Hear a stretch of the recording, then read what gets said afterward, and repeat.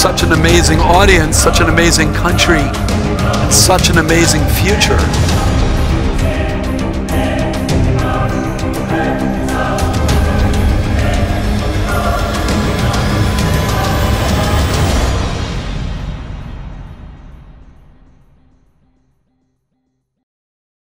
Okay, welcome back, everybody. Let's rock and roll. Let's go back to the future.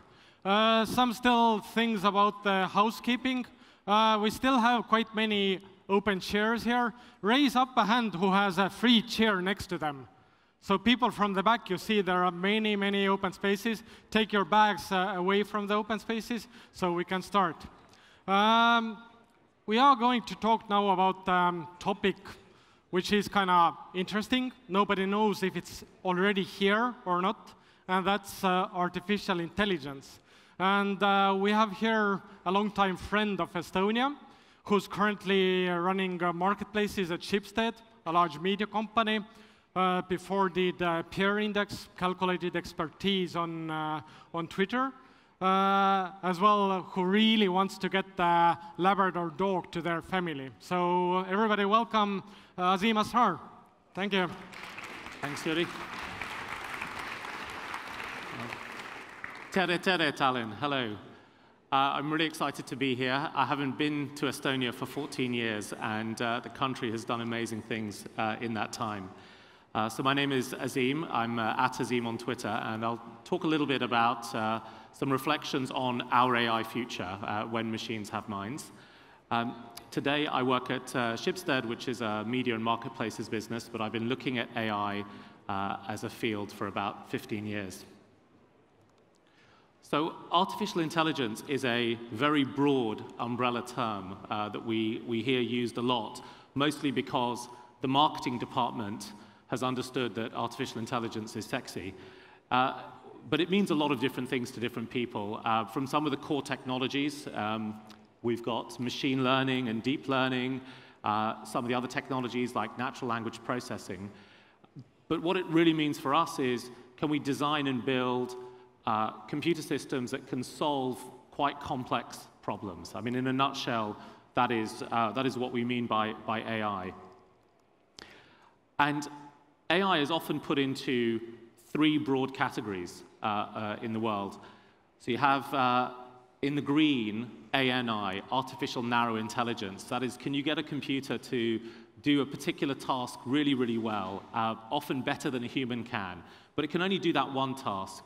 It can't do lots of different things. And that is today's state of artificial narrow intelligence. When you play your chess computer and you lose, that's ANI at work. A lot of the excitement recently has been up at this end.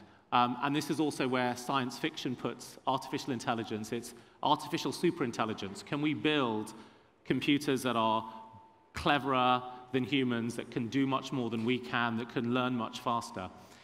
And this stuff is still really in the realm of science fiction, although because it's about killer robots, it's often pretty exciting for people. And this area here, artificial general intelligence, is the idea that we might be able to build a computer that will do lots of the things that a human can do. So I call it humanish. But in all of the noise that's out there in artificial intelligence, today the state of the art is down here. It's artificial narrow intelligence. We haven't moved past that particular point. We've got people like DeepMind and Google trying to do great work in that sector to move us along towards yellow. But fundamentally, much of the work that is going to improve our lives in the next few years is in the green. So my first reflection is that an AI future is absolutely inevitable for us. And there are a number of reasons for it. The first is that there's a lot more processing power through CPUs and GPUs and the march of Moore's law. And that processing power is allowing us to process the data that we are now creating as a species. We're increasing our amount of data by 44-fold in the next 11 years. And any machine, any human needs data in order to learn how to behave in the world. And what the combination of processing power and data is doing is it's enabling what are new algorithms in commerce. And these are algorithms like deep learning, which we've heard about. even though those algorithms are 20+ years old, it's only been in the last few years that there's been enough data and enough processing power for them to work. And we'll see some examples later. But there are two other reasons why AI is inevitable. The other is that business is now digital. So over the last 20 years, businesses have gone from being physical things through to being electronic things. And as electronic things, they can be dealt very well with software. So the Estonian e-citizenship is a great example of that.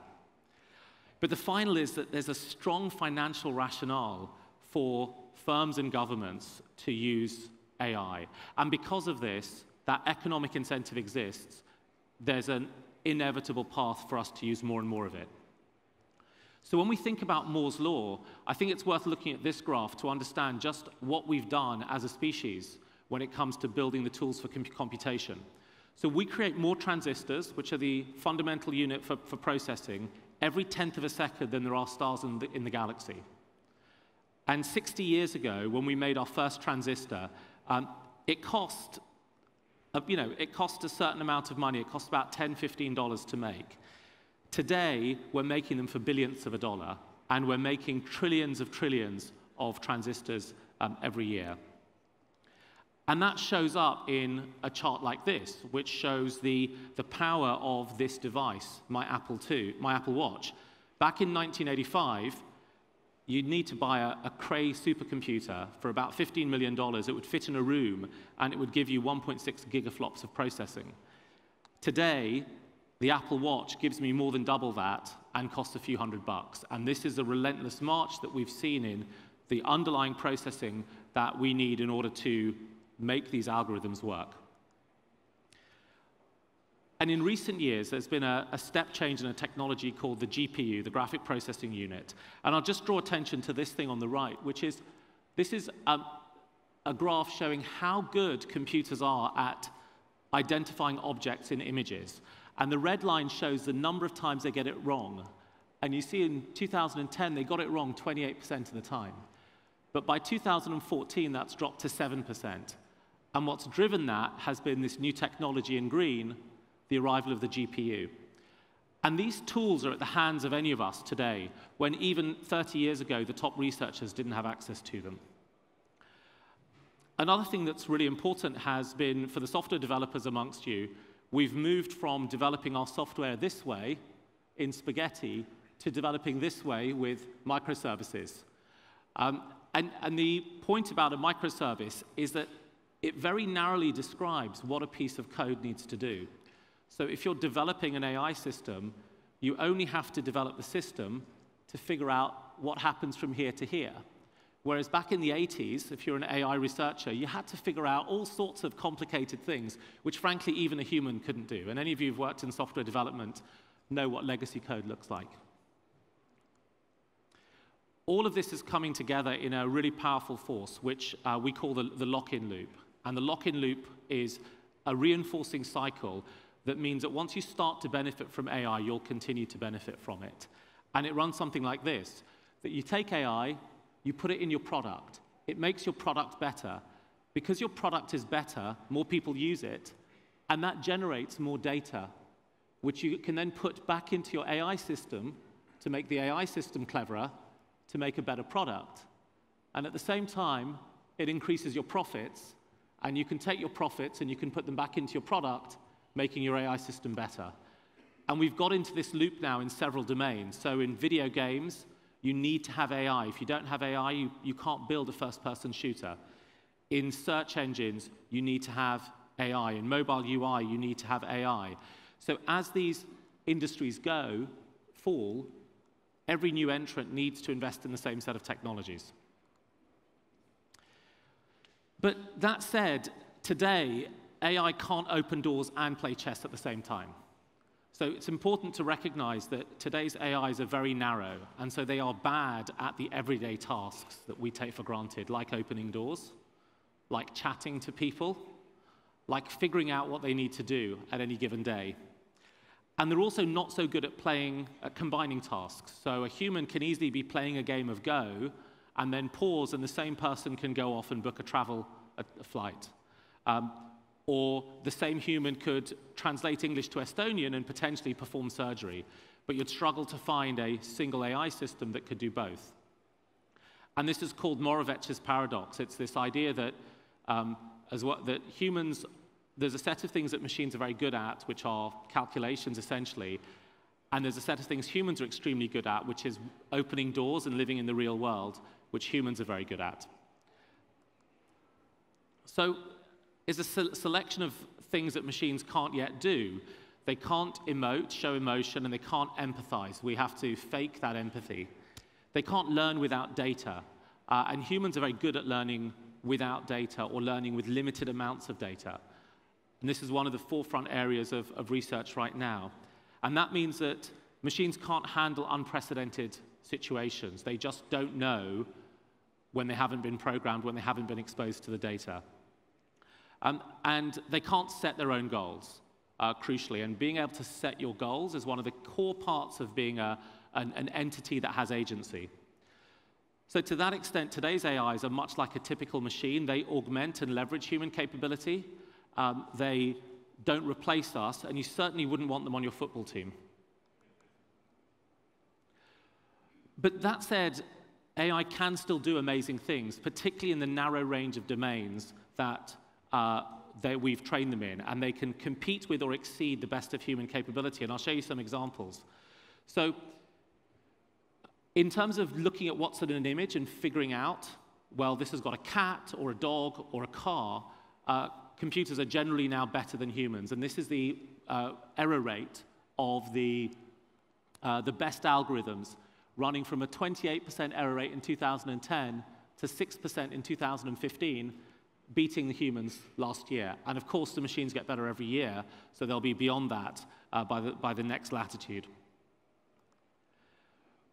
Computers are getting better than humans at video games as well. So this is some work that Google has done at DeepMind, showing with a baseline of 100% what performance their best AI system is getting. And you see that it's 112% at the worst games and 2,600%, 26 times better at the best games. What's interesting is their learning curve. There's a researcher called Miles Brundage who has shown that the improvement in these algorithms was a factor of 2 in just 1 year. So again, where will these systems be in video gaming in a year's time? It's kind of miserable if you're sort of addicted to playing boxing on your Xbox. They've long been better than humans at chess, of course, back in '96. But what's quite interesting is that, you know, a world championship contender hits around here, and we're already up at this sort of ELO rating with some of the current systems. So, you know, computer chess is another game altogether. Recently, we've trained neural networks to answer IQ tests, which I don't know if they give them to schools in Estonia, but in the UK, we're slightly obsessed with IQ testing our kids. And the problem is that last year, a neural net scored as highly as an average 4-year-old child on a verbal IQ test. That was last year. Again, where will it be this year? Where will it be next year? Forces us to rethink the value of those tests. Even in surgery, robotic surgery, where robots are helping surgeons, is taking off. But recently, we had a system called the STAR system, which is as good as a human when it comes to suturing intestinal tissue. So this is a pig's intestine down here, but just up here is that green dot shows how good the robotic system is compared to the error rate of the human system up here. Lower is better. And even in this more complex and creative domain of writing a caption for a picture, I quite like this one because you've got this picture here, and these two neural nets work together to come up with a caption. A group of people shopping at an outdoor market, which is pretty accurate. There are many vegetables at the fruit stand, which is also quite accurate, but I'm sitting there going, it's vegetables. Why have you said fruit stand? It's obviously a vegetable stand. But it is showing that even in the domains that we thought were creativity, you're starting to get machines in there. And of course, driving has also yielded to machine learning. So over 1 billion kilometers has been driven autonomously in the Tesla S, and crash rates are much lower than elsewhere. But my sixth reflection is that AI can also be dangerous. So you can amplify the biases that already exist through the shortcuts that you take. A lot of this is happening in racial profiling and stereotyping. So Google Photos had an incident where it couldn't recognize certain people and classified them as animals. There's an Israeli startup that predicts from your face whether you might be a terrorist or a pedophile. There are also risks around the concentration of power because a lot of the data is increasingly concentrated in just a few firms. And equally, the capabilities are very proliferated because any developer can actually access the tools. My seventh reflection is that there's no Miles Dyson. Miles was the guy behind the Terminator Cyberdyne Systems chip that launched Arnold Schwarzenegger's robot career. We're all Miles. There isn't a single genius working away. We're all playing a part in this, either through providing the data, through our tweeting and our Instagramming, or by working in industries that are building incremental improvements in AI. And that means that this is another part of the inevitability of the arrival of this sort of bright future. And there's good and there's bad. The good is that lots of domains will get much better. There will be more economic efficiency. There'll be more capital efficiency. Essentially, we'll be providing a productivity-enhancing technology to release capital and labor. But the bad is that it may be in the hands of a few tech giants. We may find that there are exclusions. People get excluded because they're in minority groups. And we may find that professions narrow or jobs disappear. So as with many technologies, there might be winners and there might be losers. Thank you. Thank you, Azeem. We have time for maybe just one question. We have a panel afterwards. Any questions? There's one. Oh, yeah, sure. Hi. So on the last slide, you had something about the bad, and the bad was that it's going to be in the hands of the few tech giants. Why is it bad? Well, because if you concentrate power in any... Just think of Google and search. Yeah. If you concentrate power in any place, you'll end up with abuses, which is why we had Microsoft investigated for monopolistic practices, and now the EU is looking at Google and looking at Facebook and saying, do we like the concentration of power? And at that point, you may end up finding that our interfaces with the world are very, very strongly mediated by profit-seeking companies. And where's then the role for civil society and sort of discussion and alternate views? You also run a well-known AI newsletter, so how can people find that? Yeah, so I have a newsletter which is called Exponential View, and you can find it at the URL exponentialview.co. I couldn't afford the full domain. exponentialview.co. Or just find Azeem at Twitter. Yeah. So thank you. Thank you. Thanks very much, Yuri. Thank you. So you can take a seat. Yep. We follow on with a similar topic and a panel, more on the kind of practical applications of using this kind of intelligence.